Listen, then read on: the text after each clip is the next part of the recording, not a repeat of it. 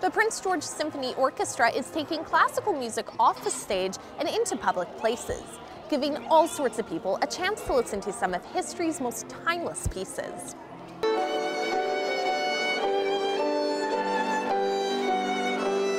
These singers and musicians put on an unexpected show for shoppers at Pine Center Mall recently, as the Prince George Symphony Orchestra and a few choirs created a flash mob to play music from Beethoven's Ode to Joy.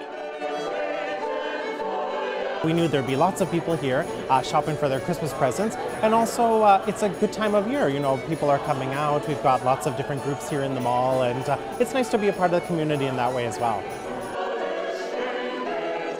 And it's not just the community that gets involved. Singers from all over northern BC, including Smithers and 100 Mile House, joined the orchestra, giving them a chance to perform in a larger environment. I travel a lot with adjudicating, and I meet so many talented people who would love a chance to perform with an orchestra, a great work like Beethoven's Ninth Symphony, and they're just so talented. It's a shame that we don't include them more, so I'm going to endeavor to, that's for sure.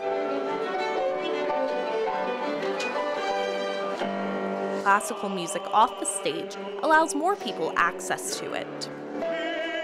A flash mob is a really exciting way to get people energized about classical music, to get them to remember how much they enjoy it, to remind them to come to some of our concerts, but just to lighten up their day a little. It's one of the more fun things that I can do in my career, is to take classical music out of the concert hall and share it in just about any space.